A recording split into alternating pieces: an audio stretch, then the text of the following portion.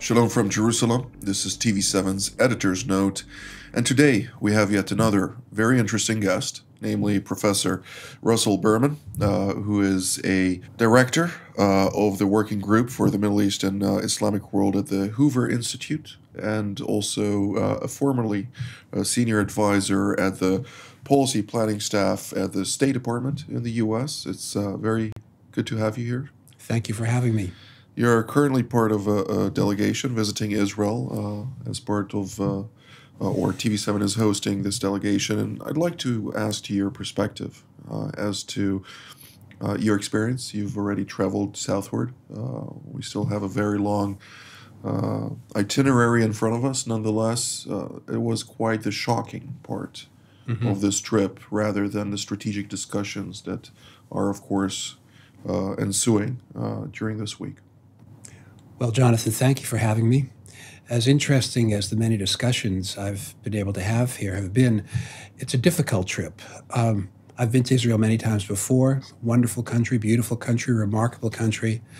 But it's a very, very somber time now after October 7th.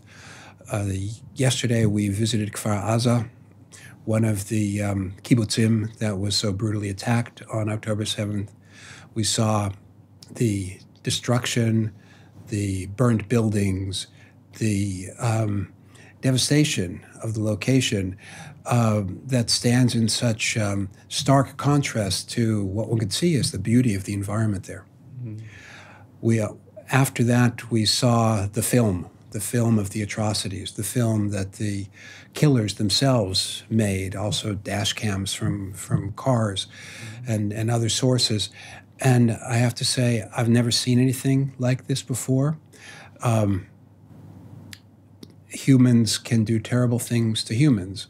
Of course, this was not Shoah, but it is the kind of brutality that one sees in ethnic wars. Probably saw something like this in the Yugoslav wars or in Rwanda genocide, excuse me.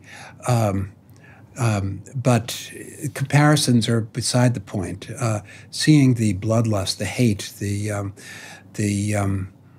willingness of these young men to kill innocent people, they see a father run into a shelter with his two sons and throw a hand grenade in after him, shooting a dog, and then taking the dead bodies back into Gaza, and the crowd just kicking the bodies, kicking the corpses, and shouting Allahu Akbar.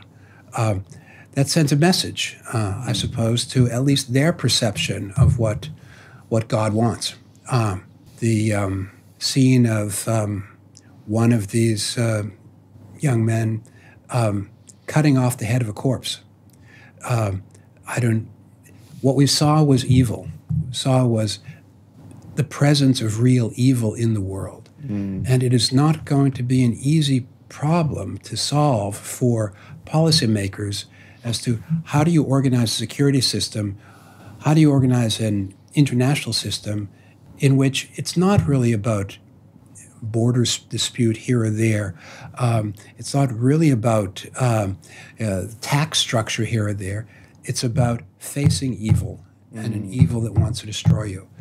I can understand that the Israeli public opinion can only insist on defeating this enemy completely. You're a professor at Stanford, and I would like to get your perspective about the situation in campuses in the U.S., in Europe, and other locations as well, including Ivy League schools, which have access to firsthand experiences. They do have those funds in order to send them abroad and experience matters firsthand. Where's the disconnect with what currently is seen on campuses and the reality that you saw on that video? Where did they misinterpret it in relation to reality in those campuses?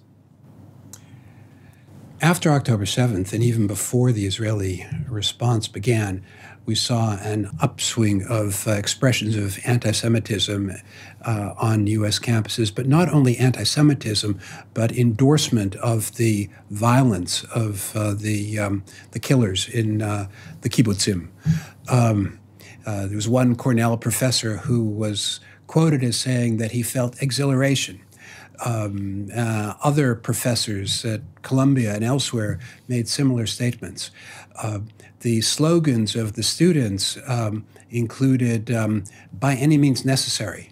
That is to say, they believe that there's a legitimate political goal. I'm not quite sure what that is, but they believe this is a legitimate political goal. And to achieve that goal, any means are appropriate. That is to say, the end justifies the means. That is to say, there are no ethical constraints on what one might do in order to achieve a goal. This is appalling. In institutions, that their role above educating the individuals is also relaying the ethics and the legal structures of what humanity created? That's an interesting perspective. Some might believe that higher education could convey, should convey, must convey ethical values in addition to technical knowledge. I believe that most faculty would disagree with that. Most faculty believe that they should convey expertise in their field and refrain from conveying, I'll call it wisdom about life, or the distinction between good and bad. At the same time, however, many of the same faculty are quite comfortable with promoting their political ideological views inside the classroom and outside the classroom. So there's a bit of a tension between that. There's a mobilization of students and some faculty around a very simplistic oppressor-oppressed ideology.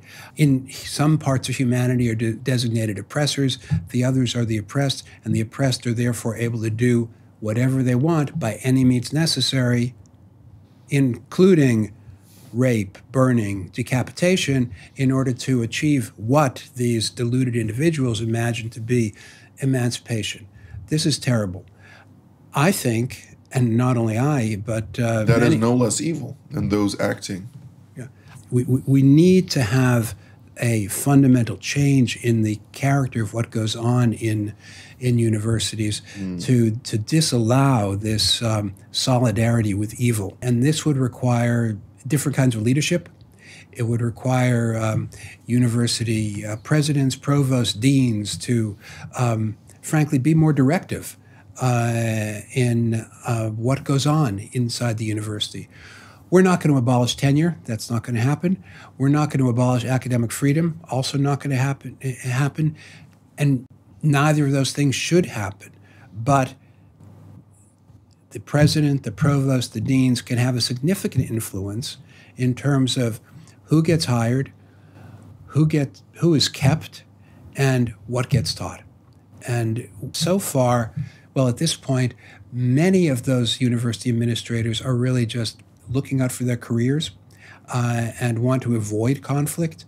But in a world of evil, choosing to avoid conflict is really capitulation to evil.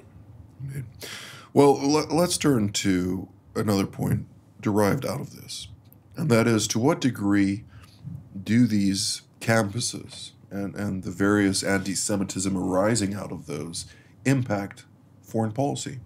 Immediately, not a lot. In the long run, they might, because the 20-year-old who is declaring his or her solidarity with the terrorists might, in 20 years, work in government. One hopes that maybe the 20-year-old at 25 will be a little wiser, and 30 and 35, and people grow up. There is something about youthful foolishness that is going on. Nonetheless, one has to worry about the transformation of political consensus as these groups make their way through the institutions. The foreign policy world is itself not unanimous in the United States. Of course, there's a lot of support for Israel. It's a question about how deep that support is, how far that support goes. We do face a certain amount of isolationism on the far left and on the far right. I think they're both misguided, and I don't want to have to choose one over the other because they're both wrong. But one has to continue to engage in the foreign policy world and push back against the those who would accommodate evil.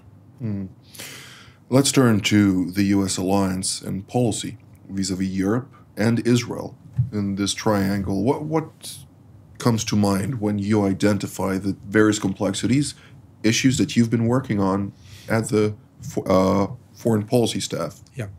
A few points. I think from an American point, well, from an Israeli point of view, the issue is security for the state of Israel in a tough neighborhood. From an American point of view, Israel's an ally, and we want Israel to be secure. But the United States is engaged in a global struggle with Russia, China, Iran, North Korea. They impact Israel, but the U.S. engagement in that struggle is obviously a different one than for the small state of Israel. Europe is an important piece in this jigsaw puzzle. Europe has been asleep for too long, but the Ukraine war may have woken it up to the need for it to contribute more to its own defense, to its own security. It's still not doing enough, but it's doing more than it has in the past. President Trump pushed very hard on Europe to contribute more toward defense, to meet its Wales pledge in NATO, and to wean itself from dependency on Russian energy. The European elite sneered at him. Then the Ukraine war happened, and it turns out that he was right on all these points. Which many European leaders do acknowledge today.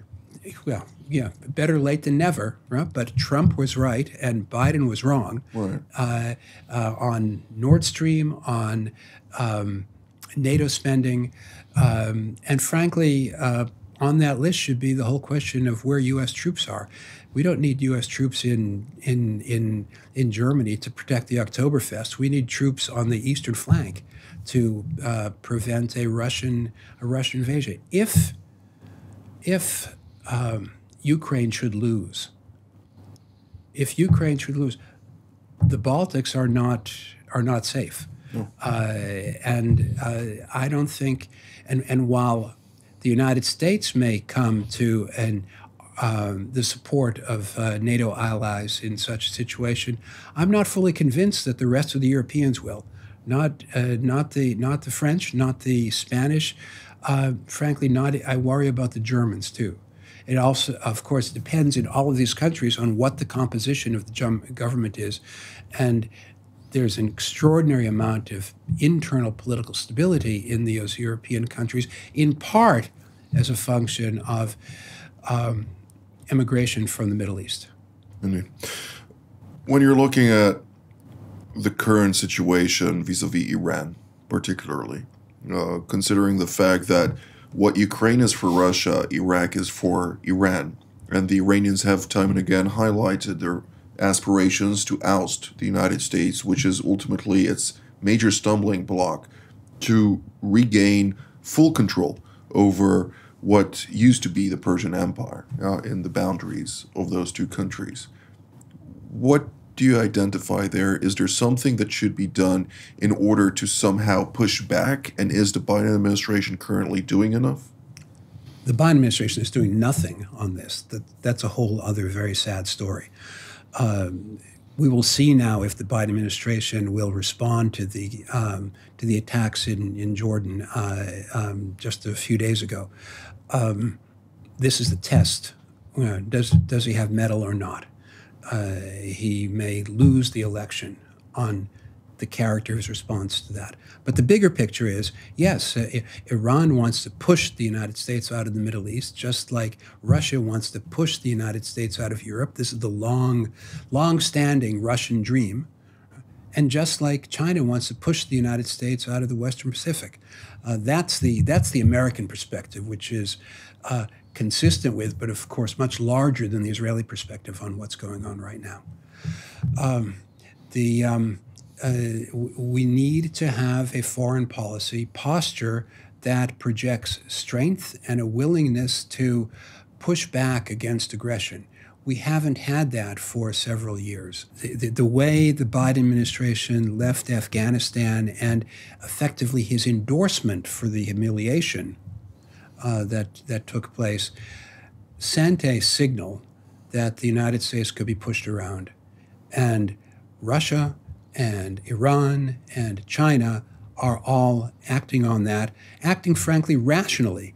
If they believe that the United States is a pushover, a paper tiger, as Mao used to say, then they're going to try to push forward. I think we're in a very, very dangerous time now between this January and next January, when we might have a different president, and our enemies are going to want to take advantage of this window of opportunity. Let's talk about BRICS, if we may, considering the fact that we see that Russia, China, India, Brazil, and South Africa are looking to expand to additional countries. And ironically, South Africa has been bolstering its attempts to dissuade other countries from not necessarily engaging with Western alliances, but to seek more of a Southern Hemisphere, Southern world, if I may call that, rebellion against the Northern world or the Western world in that sense. Are there concerns about this evolving in a factor that may indeed challenge Western civilization to the degree that could not only contest but also really hamper on efforts to grow and improve in sectors of civic society? Of course, the United States and the West should pay more attention to the BRICS, to the, I don't like the term, the global South. I try to avoid that term, yeah. But this doesn't mean conceding. This doesn't mean signing up for their ideology. What it is really is a recycled third worldism of 50 years ago. Now, important would be to develop foreign policy focus and intentionality in engaging with the different countries there who have, in fact, different interests. Russia, China are trying to corral them into around a common denominator, but that common denominator doesn't really map onto their distinct national interests. And one lesson of the current era is that for all the talk of globalism, for all the talk of universalism, nations have their national interests and they will pursue them. And if the United States can make it clear to India that it is better served through an alliance with the United States, then as part of the BRICS club, India is going to see the light. Some in India may, probably members of the old Congress Party, want to see it as part of the global South, but India has an adversarial relationship with China, and therefore India is a natural ally for the United States. India, I believe, is frankly a natural member of an expanded security architecture that would come up through the Gulf and include Saudi Arabia and Israel eventually. I think that kind of regional structure that involves Israel and the Sunni states is objectively right, and it was almost achieved, then it was interrupted, but it is going to happen eventually. That's the goal. A precondition for that security structure where India and the Sunni states, the Sunni Gulf states, are aligned is Israel's demonstration of its strength in defeating Hamas. Very interesting indeed.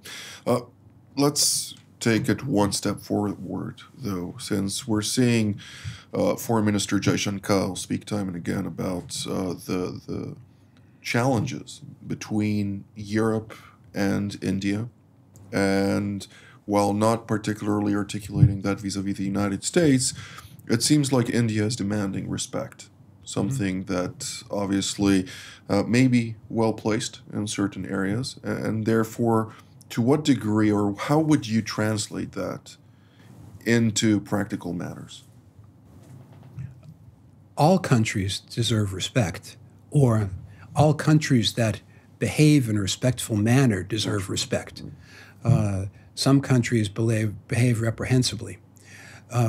But India is a great country, heir to a great civilization that has lots to share objectively with the West and with the United States in particular.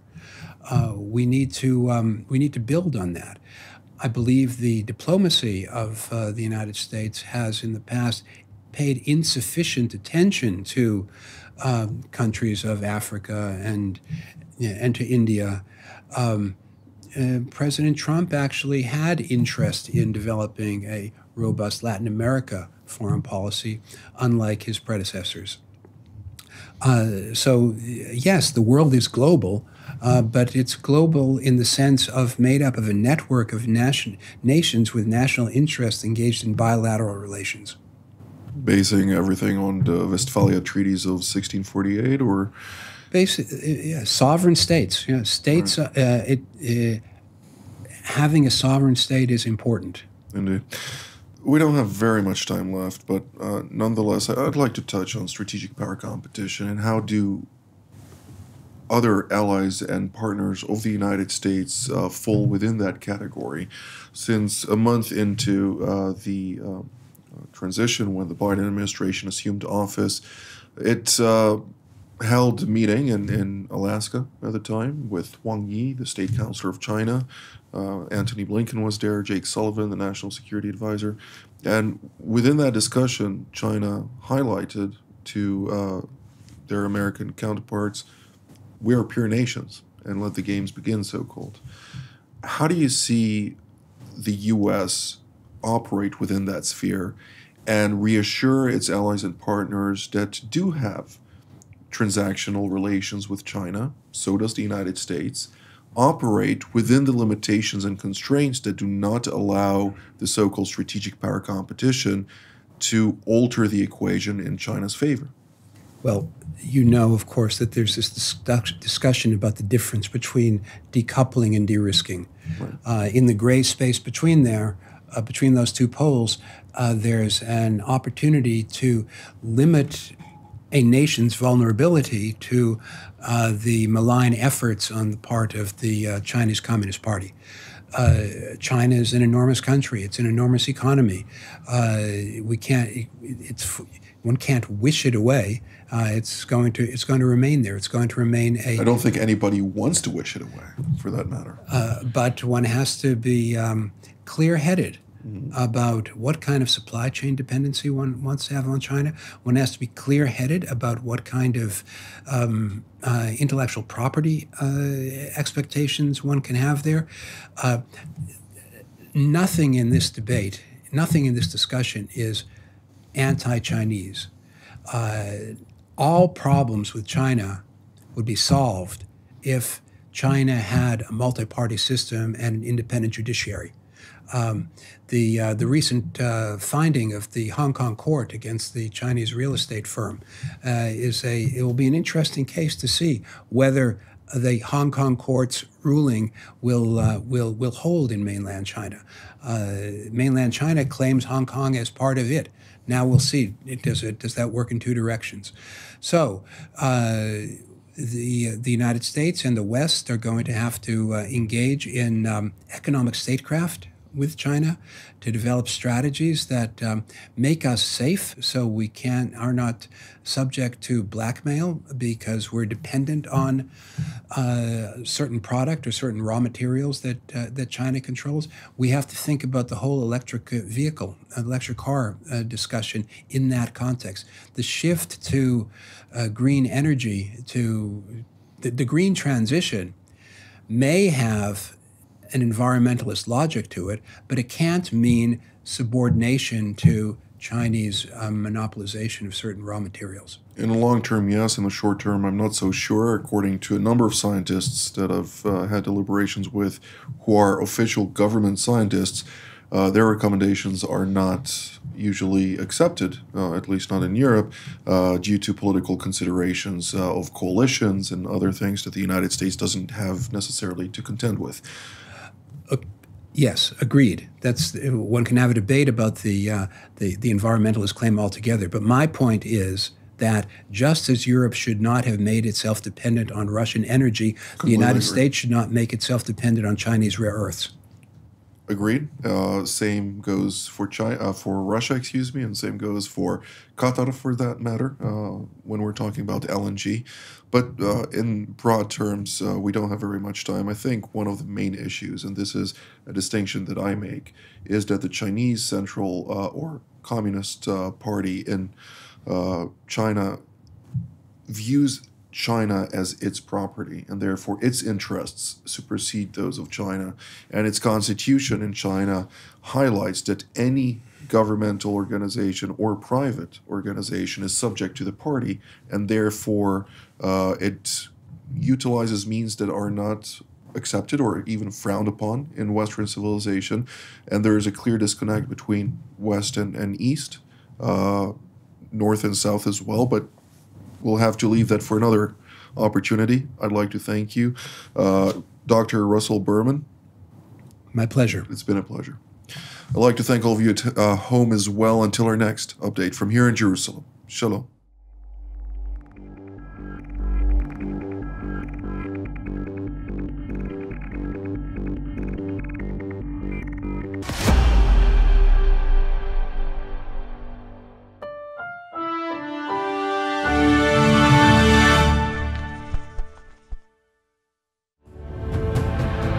The Middle East, home to the cradle of civilization, retains a reputation from time immemorial as one of the most complex, conflict-ridden regions of the world. A cluster of nations, religions, powers, and influences, Mideast intricacies pose conundrums to even the most astute individuals. Bombarded daily, indeed every minute, by a barrage of information, some accurate, yet most of it less so, TV7 Israel invites you to watch and hear some of the most knowledgeable experts, most of whom partook in creating policies shaping this region today. Join us for Jerusalem Studio every Tuesdays and Fridays for content that truly matters.